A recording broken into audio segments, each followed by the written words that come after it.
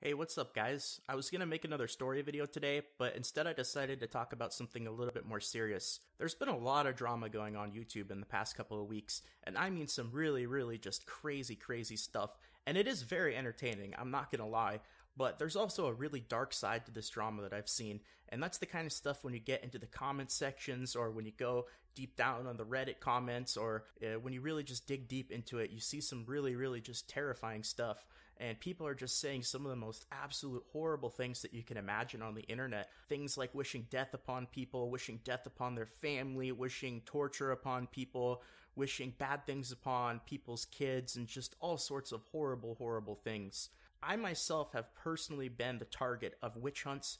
I've been the target of massive drama. I've been the target of having the finger pointed at by thousands and thousands of people, and everyone out there didn't know the whole story. They just knew a little tiny piece of it, a little tiny bit of the story, which people felt was enough to go ahead and start the finger pointing and start the witch hunting. And I'm not here to defend anyone. I'm not here to say that anyone on the internet is right or wrong, or this drama, this person is right or that person is wrong. What I am here to do is to ask people to just not go ahead and say the horrible things, because I went through emotional hell when I was being witch hunted. I had tens of thousands of people writing me messages, sending death threats, saying absolutely horrible things to me, and saying things about family members who were absolutely not involved, and it was just an emotional nightmare. And only the person who's really going through that can truly understand what it feels like to be going through that kind of emotional turmoil.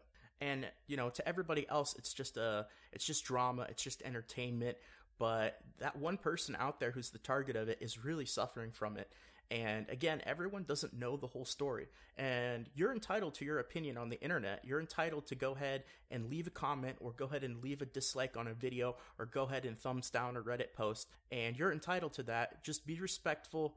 Go ahead and not wish death upon anyone or their family members, or start sending threats or any of that, because that's the kind of stuff that really does mess with people. And there have been some cases recently where that kind of pressure has really gotten to people, and it's seriously a dangerous thing, and it can be very scary towards someone's mind and towards someone's mentality. So enjoy the drama, but be respectful. Keep in mind that everybody is a human being, and everybody has emotions, and there's always more to the story than you really know.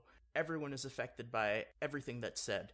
So with that in mind, take care everyone, have a good day, and I'll see you all very soon.